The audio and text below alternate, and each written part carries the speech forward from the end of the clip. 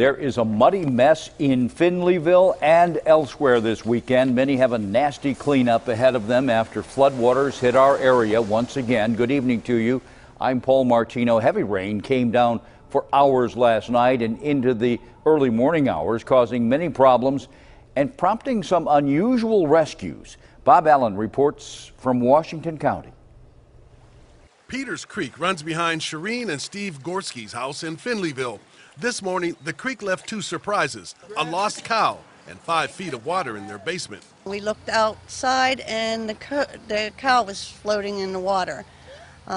We tied a rope around her and was pulling at her and trying to get her onto safety ground. More than a few hands were needed to load the 17-year-old blind cow into a trailer. The animal came from Lennox Greenhouse after several feet of fast-moving currents took down fences and carried the cow and her 2 calves, who were later rescued.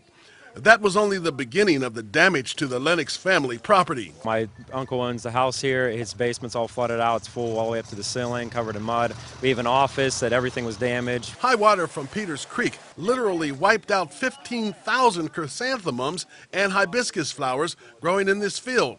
Every year the plants are sold to local Giant Eagle stores. They're all destroyed. There's no recovering them. I mean, other than picking up the pots and cleaning up the damage.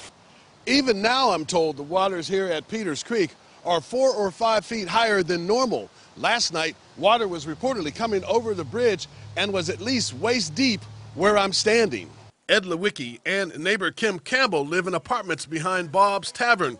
He got out, but she had to be rescued by boat. I come out there, water started coming in the front door. I was, well, it's time to go. I couldn't believe how bad it got out here. I'd never seen anything like that.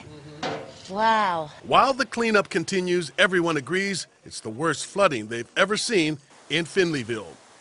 Bob Allen, KDKA-TV News.